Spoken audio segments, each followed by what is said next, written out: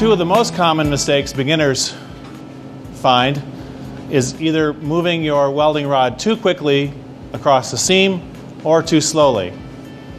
I'll demonstrate both.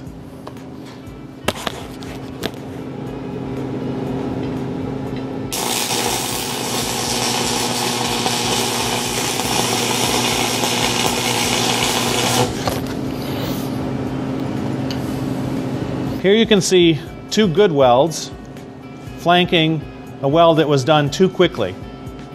A good weld and good speed is indicated by an even spacing between these arced ridges.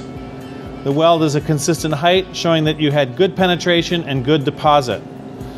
As the welder sped up, you can see that the distance between those ridges increases and becomes erratic. The weld is quite high and inconsistent, demonstrating poor penetration and ultimately a poor connection between the two pieces.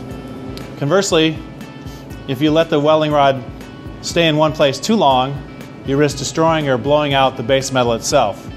I'm going to deliberately do this so you can see what might happen.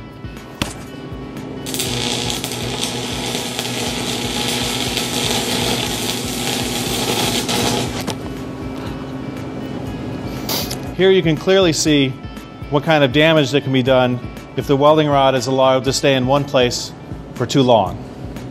Another common problem, besides this lateral speed of the welding rod, is keeping a consistent distance between the tip of the rod and the work itself. Remember, your rod is being consumed, so it's growing shorter all the time.